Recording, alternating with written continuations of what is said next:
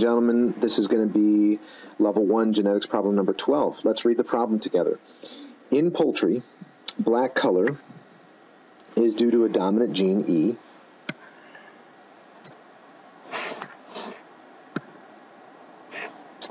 And red color is its recessive allele. Now, this is a little bit odd here, all right?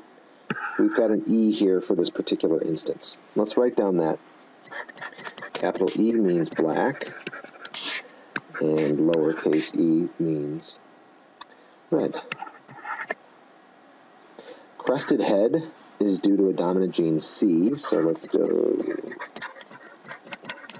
that. And plain head is recessive allele, lowercase c.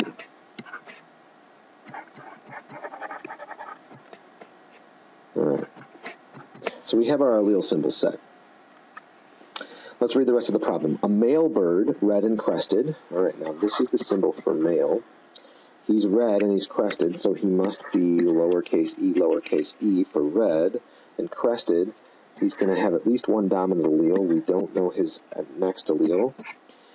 He's going to be crossed with a black plain female. All right, now, she is at least one dominant allele, and if she's plain, she has lowercase c, or homozygous recessive. Okay, so that's the female symbol.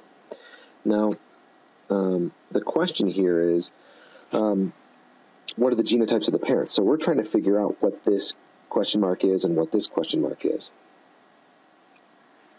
All right, now let's look at it by figuring out what their offspring look like. Now, the offspring, which is, their babies, half are black and crested. This says rested, but it should say crested. So, right in the C there. Half are black and crested, the other half are red and crested.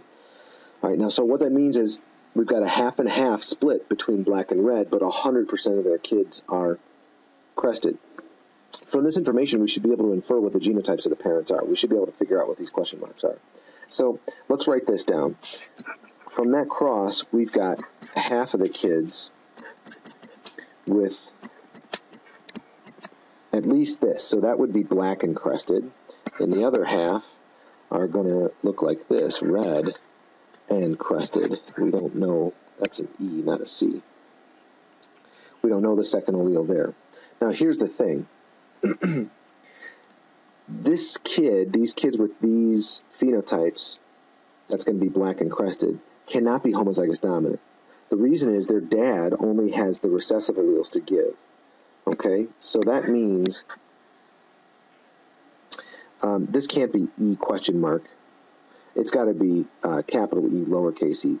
These kids have to be heterozygous, all right? And similarly, we know what this question mark is here because their mom only has a lowercase c allele to give, all right? Similar over here. So what that means is that these must be heterozygous for red, and they must be heterozygous for crested.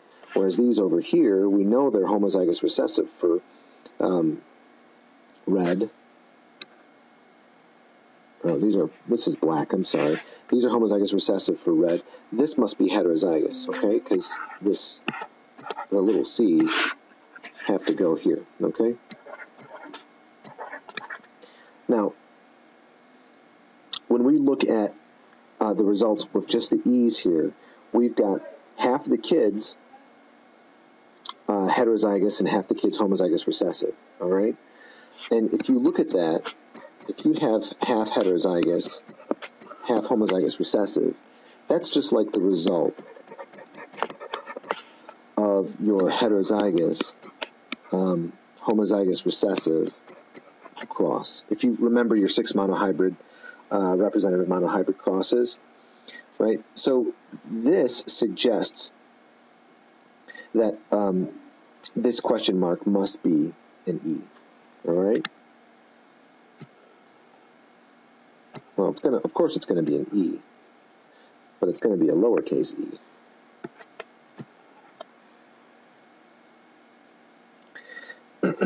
Now,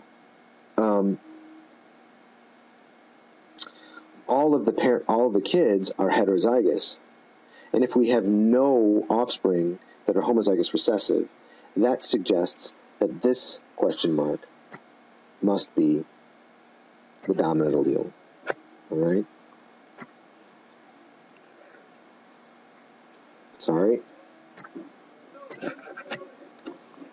Should be the dominant allele.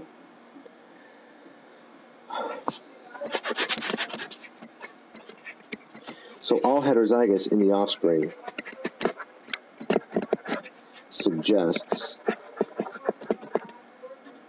that the cross from the parents was homozygous dominant crossed with homozygous recessive. Okay? So our parent genotypes must be what we have here now. Homozygous recessive, homozygous dominant, heterozygous, and homozygous recessive. Okay? That's it for number 12.